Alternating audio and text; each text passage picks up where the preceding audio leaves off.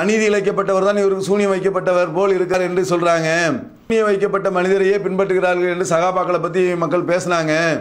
அப்போ இந்த மாதிரி அநீதி இழைத்தவர் தானே சொன்னாரு அப்படின்னு சொன்னா பதில காணும். பதில் தானே சொல்லணும், பதில காணும். அதுக்கு பதிலா என்ன கருத்தை சொல்றாருன்னு சொன்னா, புகாரி இமாம்கிட்ட போங்க, புகாரி இமாம் போய் கேளுங்க. புகாரி இமாம் பதிவு பண்ணாங்களா இல்லையா, அவங்கள்ட்ட போய் கேளுங்க.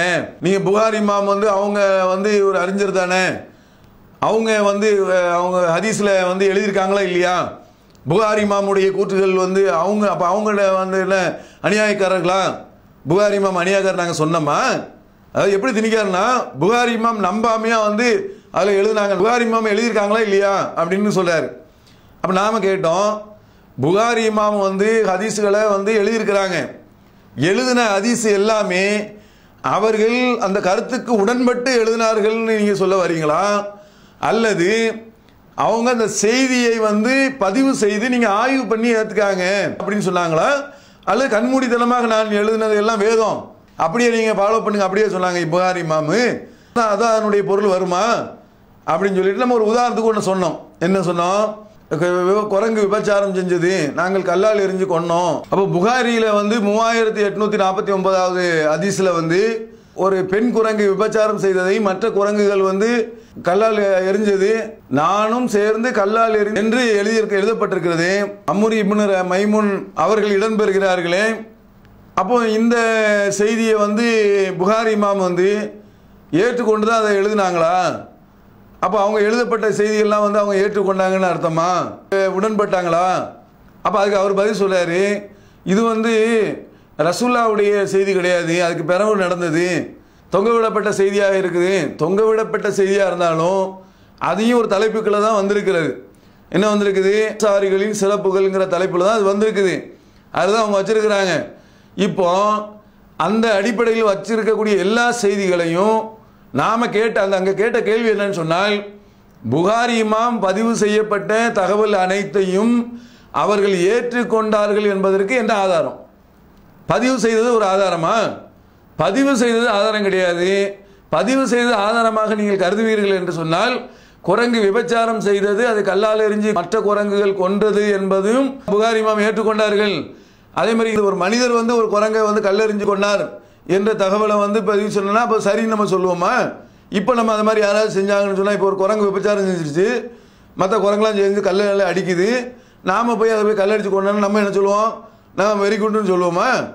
அப்போ அது தகவலை ஒரு பதிவு செய்யக்கூடிய நிலையில் அவங்க ஆக்கியிருக்கிறாங்க என்ற ஒரு கருத்து தானே அதில் வரும் அப்படின்னு நம்ம கேட்டால், குரங்குகளுக்கு பொதுவாக ரோசம் அதிகம், ரோசம் அதிகம்னால கல்லால் எரிஞ்சு கொண்டுச்சான்.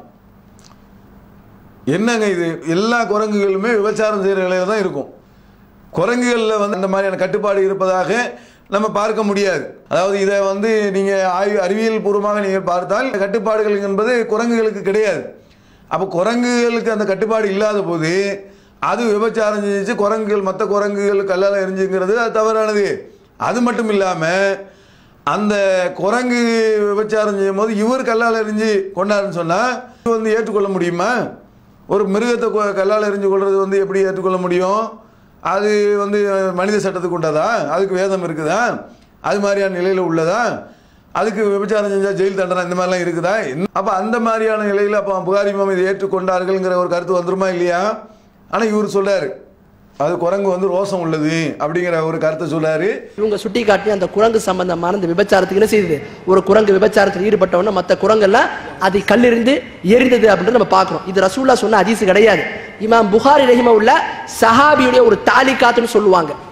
தாலிகாத்துனா தொங்க விடப்பட்ட ஒரு விஷயம், அதை பதிவு செய்திருக்கிறாங்க.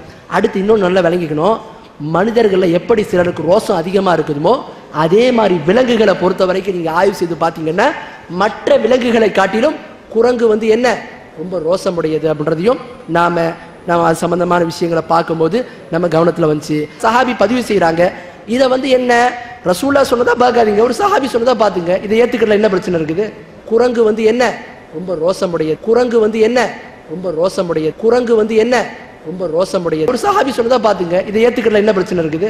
ஒரு சஹாபி சொன்னதா பாத்துங்க, இதை ஏத்துக்கிறதுல என்ன பிரச்சனை இருக்குது?